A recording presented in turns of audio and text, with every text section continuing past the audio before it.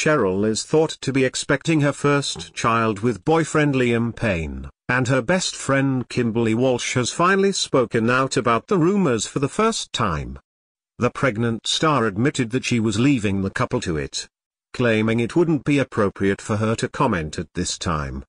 Speaking exclusively to Express.co.uk, the 34-year-old said the former X Factor judge is brilliant with children, including her little boy Bobby, while also discussing her new Amazing Babies project with Pampers and UNICEF.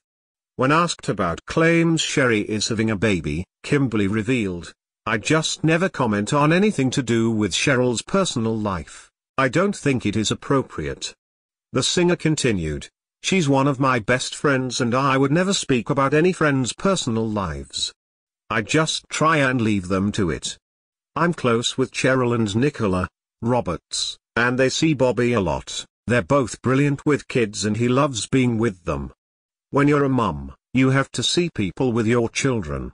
I'm lucky they don't mind, especially being bossed around by him."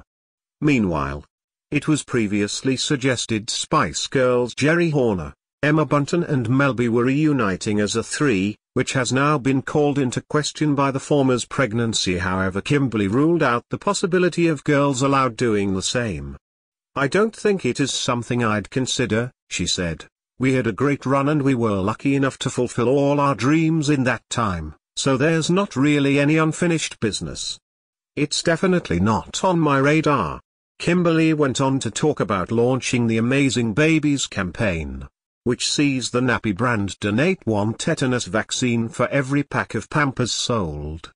Since it first started 11 years ago, an estimated 500,000 newborns have been saved. On why she got involved, the beauty added, "It really resonated with me. What some mothers have to go through.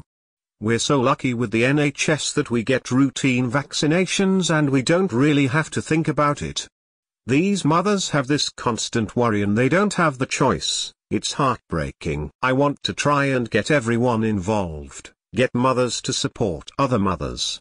Watch more videos at video.5la.net.